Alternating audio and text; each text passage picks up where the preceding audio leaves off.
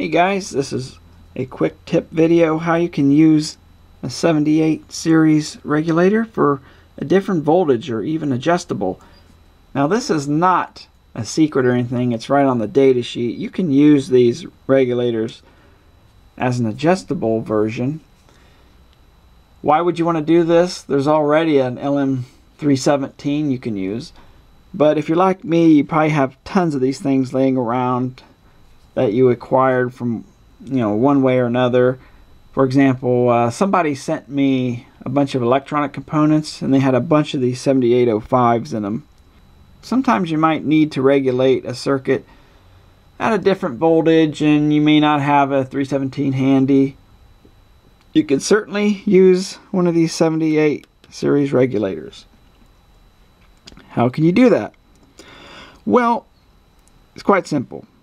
Well, first of all, let's take a look at the regulator in normal use. You have your input voltage on this pin, your common or ground on this pin, and your output is this right side pin looking from the front.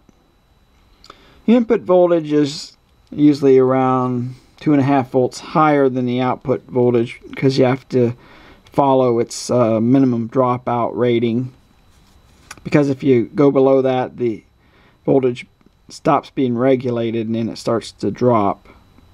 The regulator has this ground pin because it needs to have a reference point to be able to set the output voltage. This output voltage is relative to the common point or the ground in the circuit. So you connect that pin to ground. However, if you raise the voltage on this pin, you can set the regulator's output voltage to be what it's rated for. For example, a 7805 is a 5-volt regulator plus whatever the voltage on this pin is. So if you use a zener diode or an LED, you can adjust the voltage. So here I've added a couple LEDs to the ground pin, and these are the red type, so there's about 2 volts per LED. Now there's going to be a constant current flowing out of this pin, about 10 milliamps, and that'll work perfect with these LEDs, or you can even use a zener diode. So the voltage drop across this pin from ground will be about 4 volts. So if I add that to the regulator's nominal rating of 5 volts, it'll be 9 volts. So I should get around 9 volts of output. Okay, I have a circuit set up. It's just this right here. This other stuff is not part of it. I have the 7805 on this little heat sink, the 2 red LEDs, power supply is connected up, I have the meter connected, and this incandescent bulb here acts as a load. So let me turn on the voltage, the power supply. You can see we're getting an even 9 volts of output, so that came out pretty good.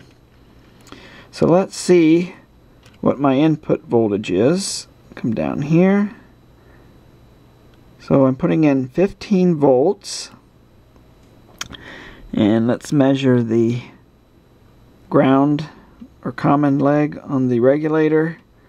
So the LEDs are around 3.8 volts, so it's not perfect 4 volts, so it is doing the job.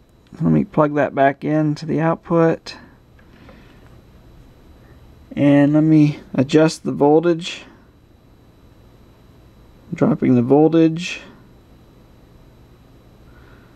Let's see where it is. And we're down to 12.5. So it's still regulating. Let me turn it to where it starts to drop out. Okay, it's starting to drop out now.